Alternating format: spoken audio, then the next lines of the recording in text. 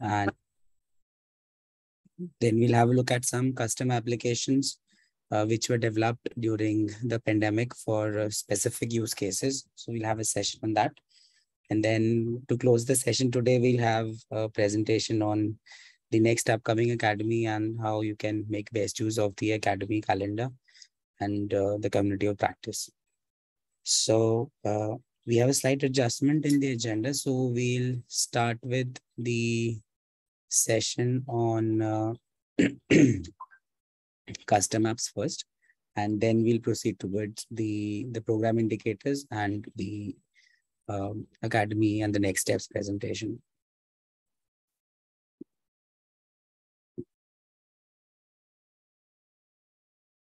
Okay, I'll proceed towards sharing my screen and starting with the presentation.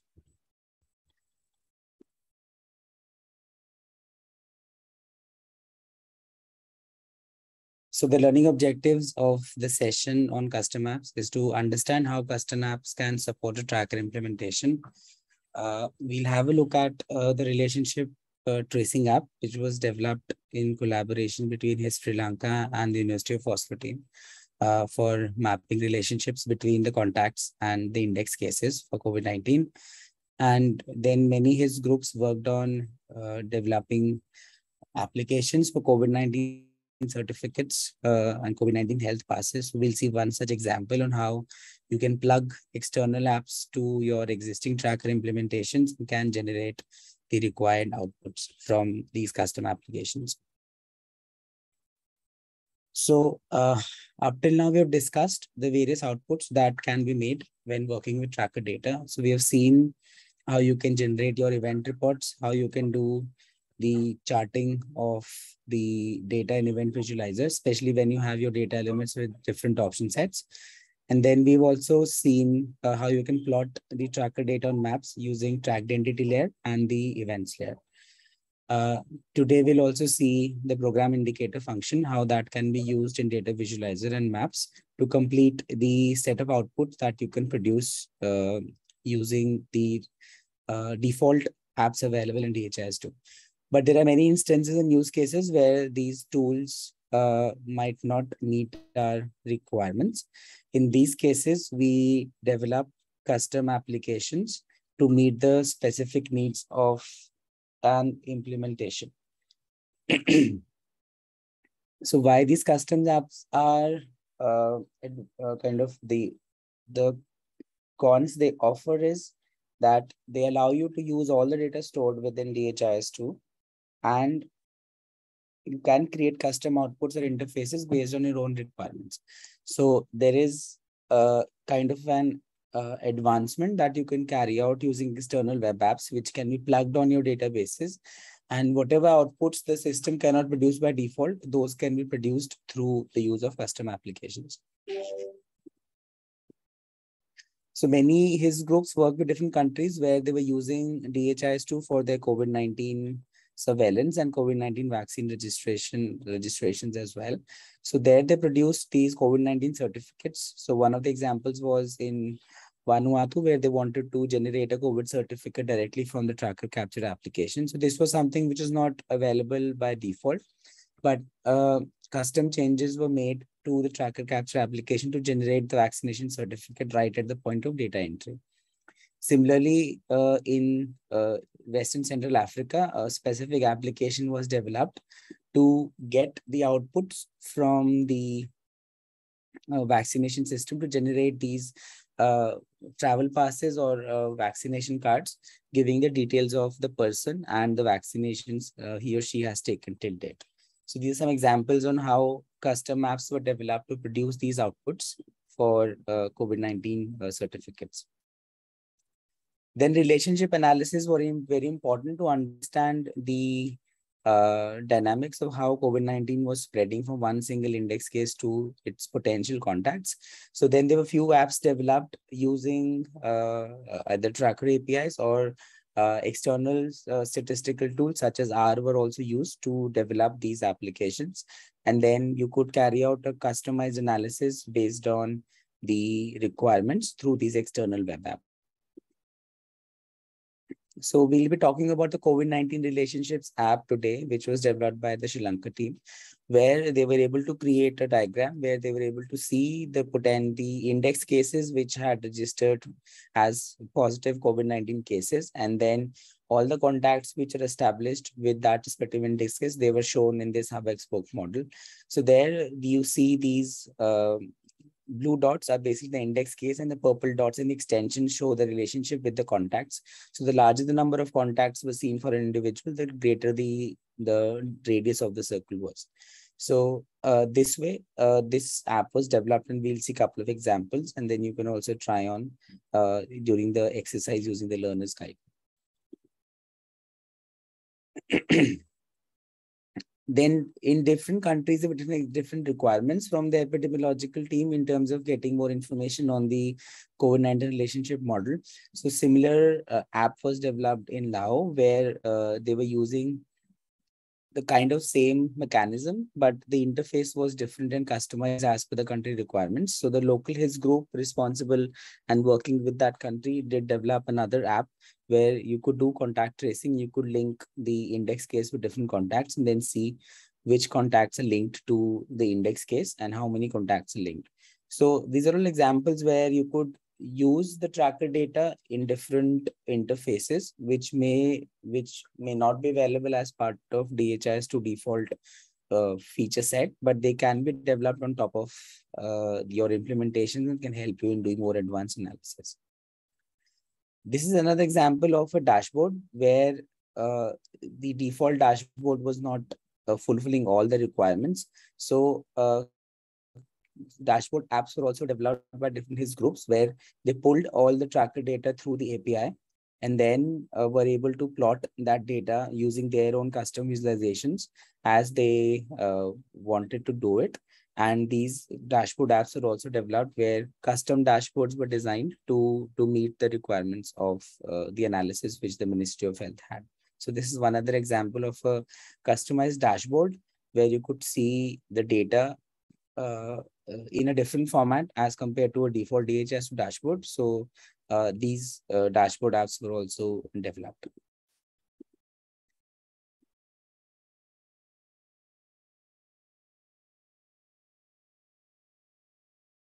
Okay, so now we've gone through the presentation. So we'll have a look at one of the examples of the COVID-19 application, the custom applications which were developed.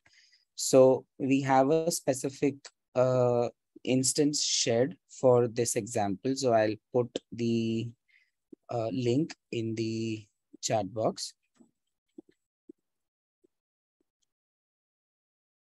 So the username and password are given on the landing page, so you can use that. So basically in this instance, we'll have a look at the relationship tracing app. So if you go to the apps menu, you'll see relationship tracing. Once you click on that, it will show you a saved visualization, which was created for the index cases and contacts. And you could also add a new visualization from here. So let's review the existing visualization that we had. So this visualization was mapping the index cases with their respective contacts. So once you click on the visualization, it will ask for the enrollment dates. So as to pull data for tracker enrollments, which happen between the enrollment start date and enrollment end date.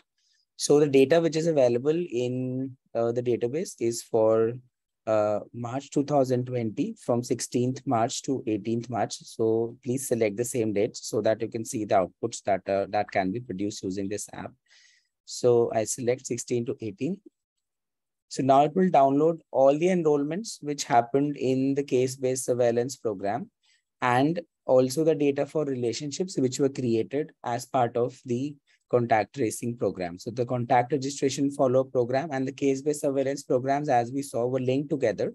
So then these data from these two programs were pulled together, and the relationships that were established in the program and data entry, they were used to create a hub and spoke model to see how many contacts are there per index case and how they link together.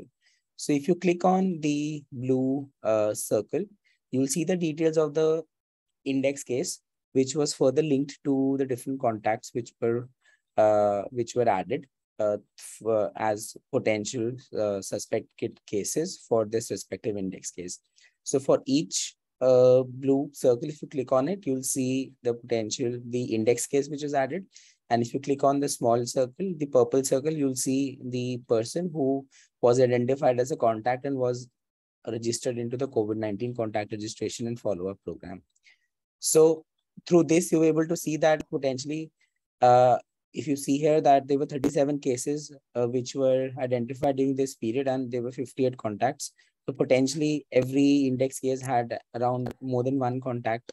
So you could do this sort of analysis and see what's the proportion in terms of the spread of the disease when compared to an index case, how many individuals are getting COVID-19 through their index cases.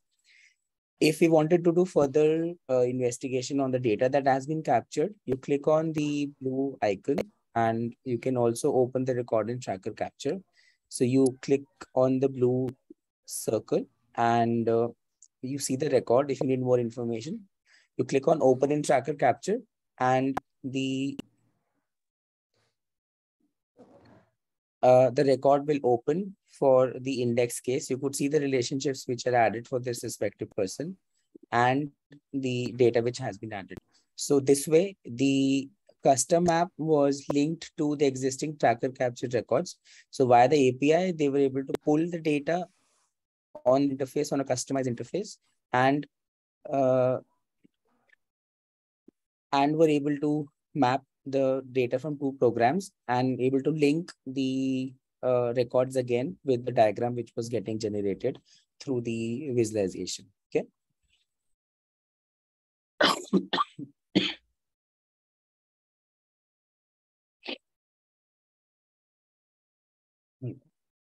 So another example that we have, so the username and password for this instance is available on the landing page. So if you log out, you'll see the username and password. So you can log in using these details which are given here.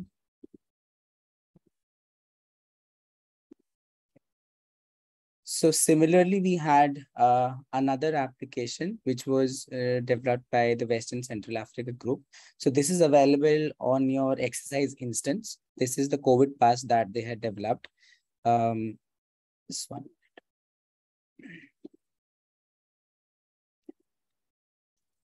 So here, this is in French because that was predominantly made for French-speaking African countries. But in your browser, it will show you the translation options. You can select English from here. So it will translate the language into English. Here, the idea was that we could generate a COVID-19 certificate or vaccine certificate or a travel pass for an individual through the national ID of that respective person.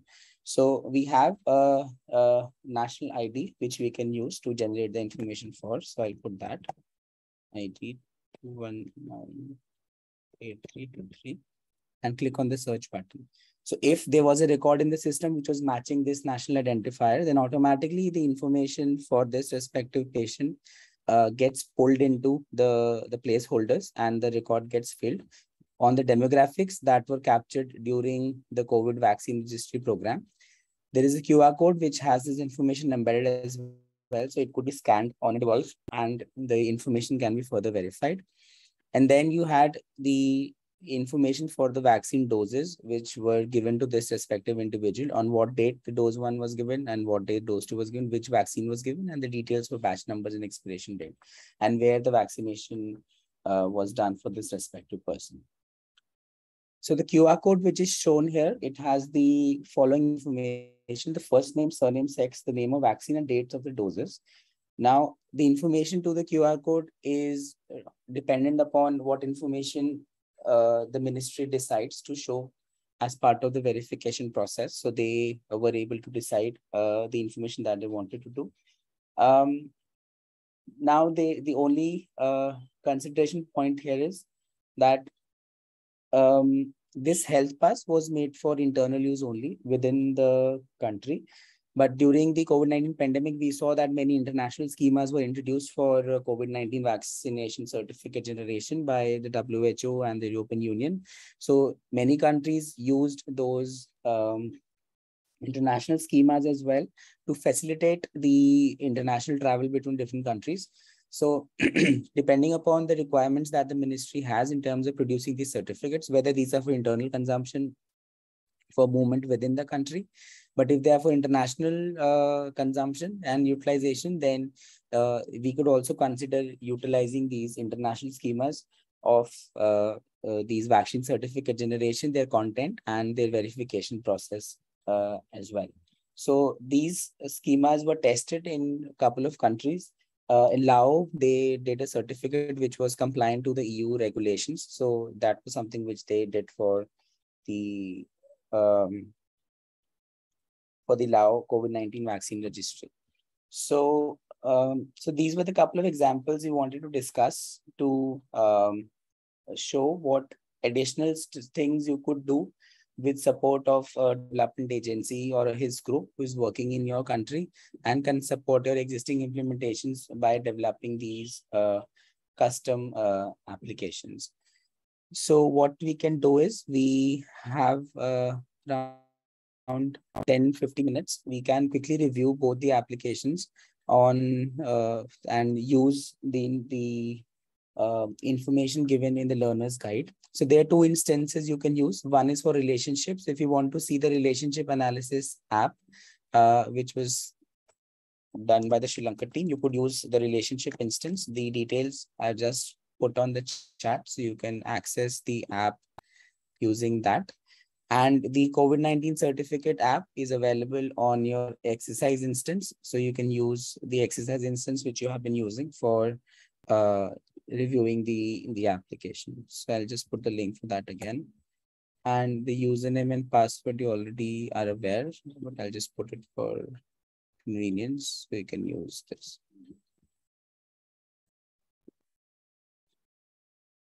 Okay.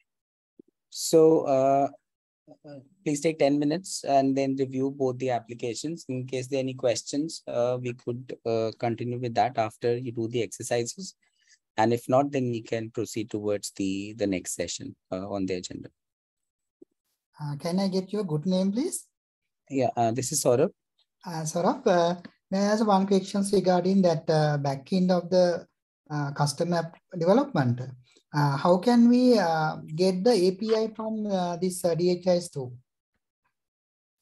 So DHIS2 has its sets of APIs which are introduced on the about page. So you have this web API browser tool available here. So it has the APIs for the metadata and in the data objects. So it will need some background for the developer to know how the DHIS2 API and the backend and database structure operates. Based on that past understanding, they can develop these APIs and then can pull data into the different applications. Yeah. How can we get that background information about the API and their metadata? I mean, metadata are different from one instance to other instances, isn't it? Yeah. So under the scope of this academy, we're not covering the development. That's right. From where should we get it then? We do have the past app development courses which have been carried out in the past, the app development academies. We can search for the YouTube channel links where the sessions were hosted. So we can share that with you. So you can review the app development course and you'll get much more information on this from that course. Thank you very much. Please send me the link on the YouTube, and also if there is any opportunity for backend app development. I have another question. If that DHIS2 version change, should we change that means it's change the API also? So there are no major changes in the APIs. The idea is to maintain continuity as much as possible. But in a scenario where any API related changes are made, then the documentation is shared as part of the version release notes. So ideally, when we do the version upgradation, we make sure that we test the applications again to ensure that nothing has been affected by the version upgrade. So in ideal scenario, these breaks do not happen, but if anything new has been introduced by the global team, then they make part of the release documentation and the developers can have a look at that and make necessary changes in the applications that they have developed. Okay, there's another small one. Once we develop those Android app or something outside, it should be hosted within the DHIS2 instance, or it can be separately work in different places? So the web apps which you want to use on top of your DHIS2 database, they have to be installed on the DHIS2 instance. So like, for example, these apps are installed on a DHIS2 database, because then only they'll be able to interact with the database and get the required information. The Android apps, if you're developing Android applications which are custom, of course, they can be hosted on Google Play Store, but then they need to have the necessary URL and the credentials to access the DHIS2 database through APIs and then show information on the custom interface for Android. So for the web apps, they need to be part of the web instance. For the Android applications, they need to be just linked up with the DHIS2 database through the URL and the username and the password. Okay, thank you. Thank you.